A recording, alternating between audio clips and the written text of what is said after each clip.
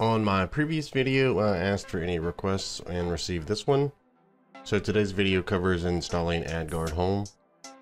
I wasn't aware of AdGuard Home until I made this video, but I'll be going over installing the Docker container into our openmediavault environment. I'll cover using the command line interface as well as Portainer's web GUI. Any configurations or links mentioned in this video can be found in the description below. So let's get to it. Since AdGuard Home uses a lot of common ports, we're going to use a MACVLAN network to place the container directly on the network as a separate device. Copy the config template below and paste it into Notepad. And then starting from the top, this is going to create a network using a MACVLAN driver. The subnet and gateway will need to be adjusted to match your physical network. And the last line is an option to specify the physical network interface of the server. We can find this information in various places. I personally use the command line interface for most things. So let's go ahead and putty into our server. Type IP route and press enter. This will give us our gateway, network, and network interface. Now modify the config back in Notepad. Copy and paste it into putty. After the network is created, let's copy the Docker config in Notepad. And this is going to run the Docker container detached. Network is specifying the network we just created. IP will be the IP address of the AdGuard container. We want the container to restart if it stops unless we manually stop it. And we're going to use the official AdGuard container. And that's it for the config. We don't need to map any ports because we're running it on a MACVLAN network. And we don't need to map any volumes because any configuration changes can be made through the web GUI. Now that we have the container config, let's copy and paste it into putty. And that's it, it's installed. To set up AdGuard, we just need to browse over to the IP we specified and port 3000. And go ahead and click get started. We can leave everything as default. You can disregard the static IP warning at the bottom since we've already given our container a static address. Click next. Provide a username and password for the web GUI. Click next. This screen explains ways to specify AdGuard Home as your DNS server for various operating systems and hardware. But we're going to set our router's DNS to the AdGuard container. This way everything on the network will use the container for DNS Lookup. Go ahead and click next and then open dashboard. Log into the web GUI with the credentials you created. And I prefer to see the host names instead of the IP addresses on all of the reporting. Pi-hole uses DHCP relay to do this. You have to use a reverse lookup on your upstream DNS servers to do it with AdGuard. Copy the upstream DNS server settings into Notepad and adjust the config to match your local network. The reverse lookup address inside the brackets will be directed to whatever IP address you specify outside the bracket. The IP outside the brackets will need to be your gateway. Now on the web GUI, go to settings and then DNS settings and paste the upstream DNS config and then click test upstreams.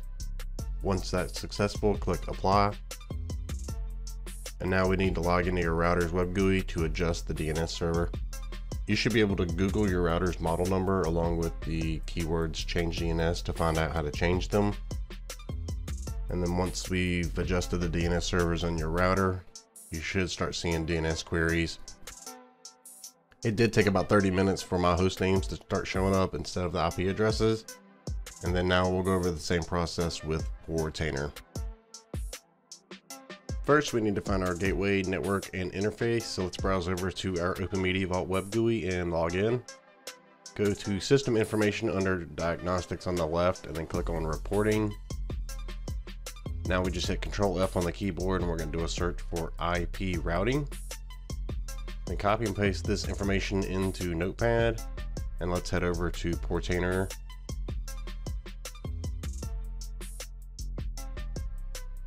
And go ahead and get logged in. First we need to create a MACVLAN network. So on the left hand side, select network. Going to add a network. This one we're going to name it local. You can name yours whatever you want. Driver is going to be a MACVLAN. And then enter the parent network card, the subnet, and the gateway we pulled from the report in openmediavault.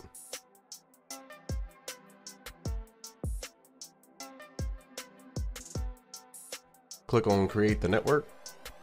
And now click on add network again. And this one we're going to call LAN. Again, you can call yours whatever you want. And this will also be a MACVLAN driver. But this time we're going to select creation instead of configuration. In the drop-down box, select the network we made previously. Enable the manual container attachment and now create the network. Let's head over to containers on the left.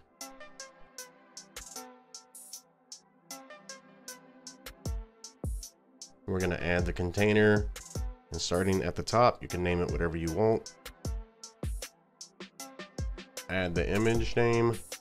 Because we're adding this to a MACVLAN network, we don't have to map any ports, and volume mapping is not necessary because you can configure everything through the web GUI.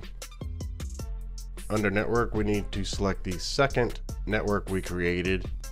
In this case, it's LAN, and then give the container a static address. Set the restart policy to unless stopped, and then click on deploy the container. And now we can see here it's running. Let's browse over to the IP address you gave it on port 3000 so that we can configure AdGuard Home. Click on get started. Leave everything default and click next.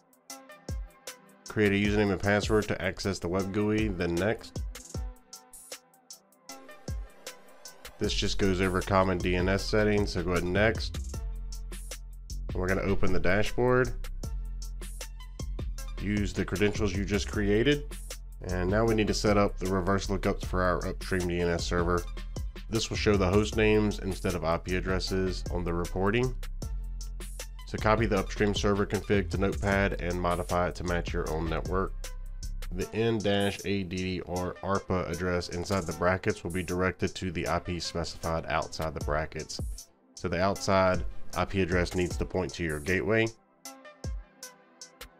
Under settings, then DNS settings, just add the upstream server config. Test the upstreams and then apply it. Finally, we need to update our router's DNS servers.